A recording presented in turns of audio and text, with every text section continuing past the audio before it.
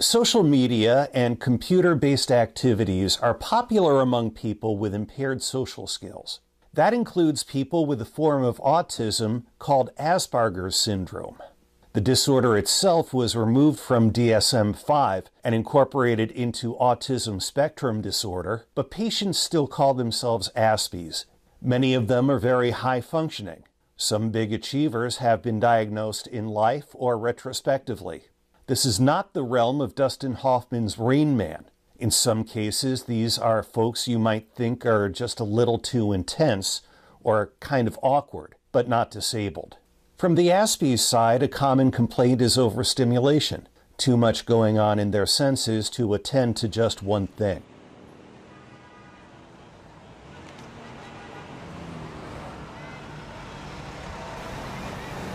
Computers and TV are controllable and not as overwhelming as real-world encounters can be, so many Aspies are drawn to computers as a pastime. Masaryk and Wenstrup found ASD children spent significantly more time engaged in TV or computers than did their neurotypical siblings, including intensive use of video games and internet-based massive multi-user games that take place in virtual worlds or on virtual recreations of historic real-world battlefields. Sometimes that attraction grows into a vocation. In 2011, Shell and Melnichuk reported that 67% of the attendees at a computer hacking conference scored highly enough on an autism quotient scale to suggest strong predispositions toward autism.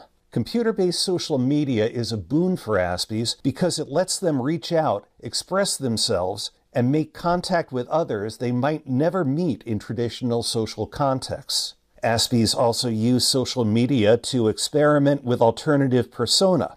For individuals with ASD, the ability to take on different personas and role play gives them the opportunity to practice social skills and work through situations with which they may otherwise have difficulty in real life. That's because, as most Aspies recognize and some expressly admit, Aspies can seem unusual. I want to talk about relationships, Asperger's and relationships, because, how should I put it, people with Asperger's are weird. Aspies often have narrow or unusual interests, like train timetables or baseball cards.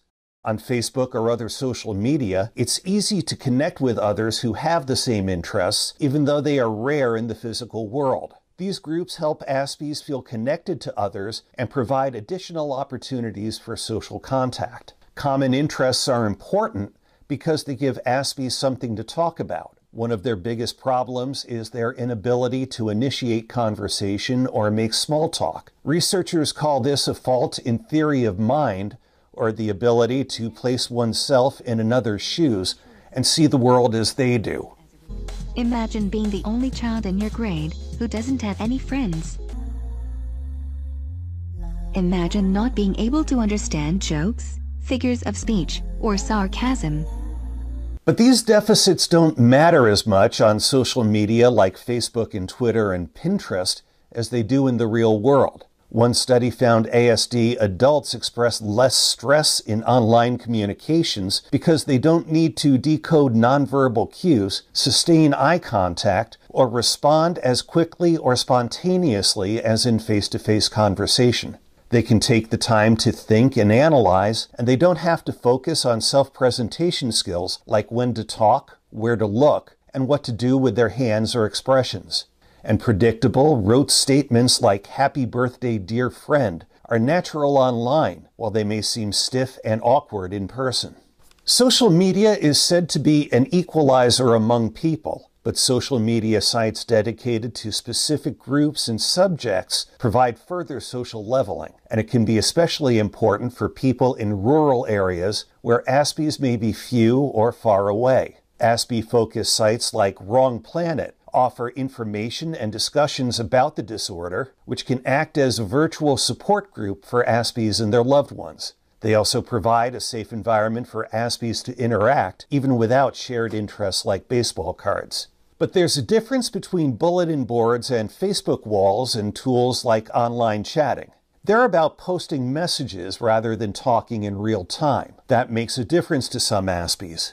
I really love, as far as social media platforms go, the only one that I actually use that I like the most is Instagram. And that's because I'm extremely visual. And even now, I still struggle with it. Like, I don't update my Facebook very often, and I don't use Twitter, and even YouTube is difficult for me. In Facebook and Wrong Planet dialogues, you write something, then later someone else posts a response, and you might answer it still later. These are mostly used for keeping in touch with online friends, exchanging information, and finding out about activities in the physical world. Instant messaging, on the other hand, is immediate and geared more toward establishing and developing relationships. This can result in closer relationships and more intimate communications, which can be harder for Aspies to sustain, but many of them still want this form of contact. And when it's not available, they may express those desires in asynchronous social media like YouTube, as if hoping to attract support in response. I can't stay upright. I can't look people in the eye. I can't stop myself from saying things the way I immediately think them, and I end up saying things the wrong way and insulting people. And the last day at dinner, I wore shades all through the dinner, partially because I was tired and it was bright, but also so I wouldn't have to have as direct eye contact with people. So how can Aspies make greater use of social media? One intriguing possibility is the use of social media as a venue for teaching theory of mind techniques and enhancing Aspies' social skills. In one study, a patient using an online chat tool learned conversational turn-taking skills, interacted with people he would not otherwise engage in conversation, and was growing more comfortable with face-to-face communications with people he met online. You can consider this a form of online cognitive behavior therapy, or CBT. Gauss proposes that CBT helps Aspies by teaching them to monitor themselves and act within conventional social bounds. CBT has been shown effective in helping Asperger's children reduce anxiety, depression, and anger. Computer-based training delivered online, without direct involvement by a human therapist, has also demonstrated positive results in anxiety and depressive disorders. Likewise, CBT for theory of mind skills has been shown to help Aspie children understand nonverbal cues. This one uses gameplay and video and audio modeling to teach the meaning of expressions, inflections, and tones of voice. Again, this technique takes advantage of Aspie's fondness for screen time to teach social skills. The finding that CBT can help Aspies learn social skills opens many possibilities. One is therapy at a distance. A study of music-based therapy for Asperger's delivered through Skype shows benefits surpassing similar therapies conducted face-to-face. The Aspie in this study was highly engaged in the Skype session, offered more eye contact, was more creative in his lyric compositions, and was more confident about disagreeing with the instructor. This makes sense because the method combines Aspie's comfort with computers, mediated communications, and special interests to create a productive therapeutic situation. It also turns out that Asperger's children interact well with therapists appearing by video conferencing tools through devices mounted on robotic carriers. They demonstrate increased levels of engagement, greater attention to the robot therapist, and positive social behaviors like social play and spontaneous initiation of activities. Combine that with developments in artificial intelligence, and therapy by social media gains even greater potential. Computer scientist Alan Turing once said that a computer can be considered intelligent if a typical user can't distinguish its responses from a human at least half the time. Many computers have passed the Turing test by conducting online chats with humans who didn't realize they were interacting with computers. In one experiment, 78% of the people conversing with an artificial intelligence chat partner thought it was a human.